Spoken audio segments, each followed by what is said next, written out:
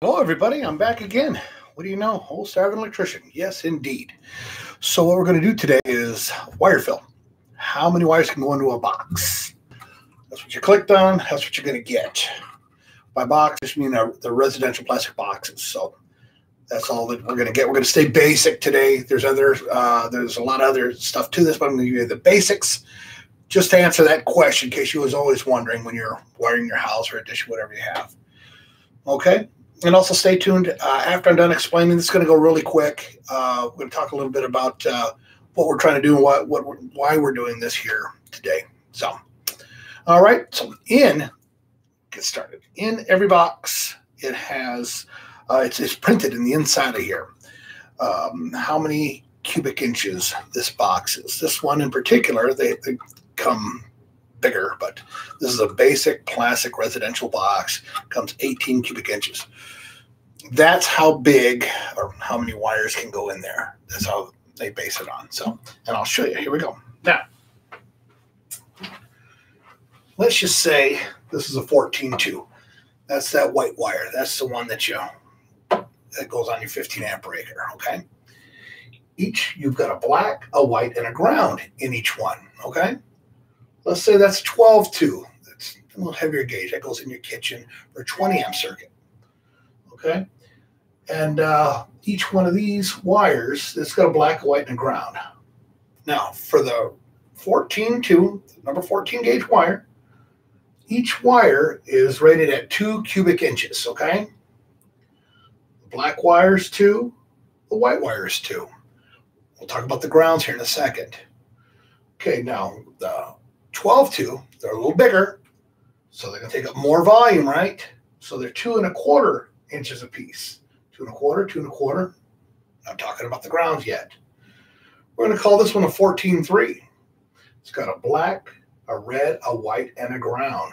2, 4, 6. Okay?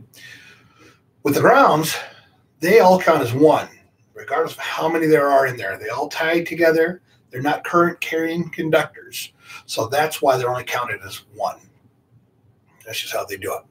So we've got 2, 4, because they're 2 cubic inches, 2¼ 6, 8½, 10, 12, 14½, plus the grounds, 15½. Okay? A switch or plug is a 2. That's 17½. So we're right underneath it. It's as simple as that for wire fill. I have a 3-gang switch box. They're all printed inside there. You have to know what the cubic inches are, or your volume of your box. So they come printed on there. It's as simple as this. There's other applications. If you've got steel boxes, how shallow they are, inside, outside. There's all kinds of different applications. But this is it, the quick and dirty of wire fill.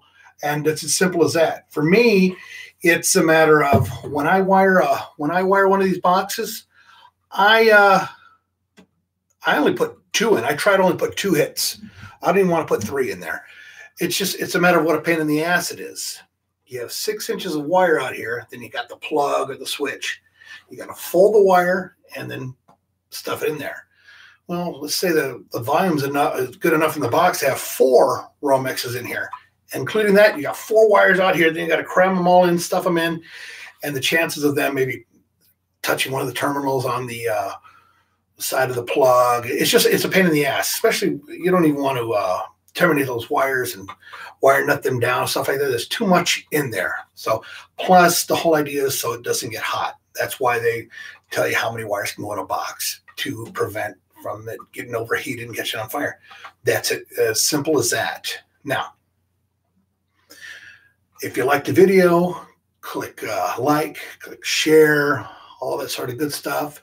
Thank you for all the support from all the people who have subscribed so far. There's something I wanted to touch on about the veterans program, because you'll see it in all the other videos, or a lot of the other videos that we're trying to train veterans.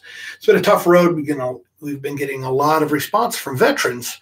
How do I get into the program? Well, the program's very, very small. It's because so am I. It's a one-man show. Not exactly small, but you get what I'm saying. The program itself isn't large, and I've had a couple of veterans, and then I pass them on to other electrical contractors. That's the whole idea. It's a earn as you learn job share program. So I give it to another electrical contractor, or sorry, the veteran to another electrical contractor, and they can use them as long as they need them permanently or what have you, and then they pass them on if they can't use them permanently to another electrical contractor, so forth and so on. Well, the problem is it's just me and then my small projects. I've had guys and I've had them for months or what have you, but I can't exactly give them the work for years. If I have somebody, I want to be able to promise them that they can feed their family. So the program has to grow, but I simply need help to grow it. And I just don't have that help right now.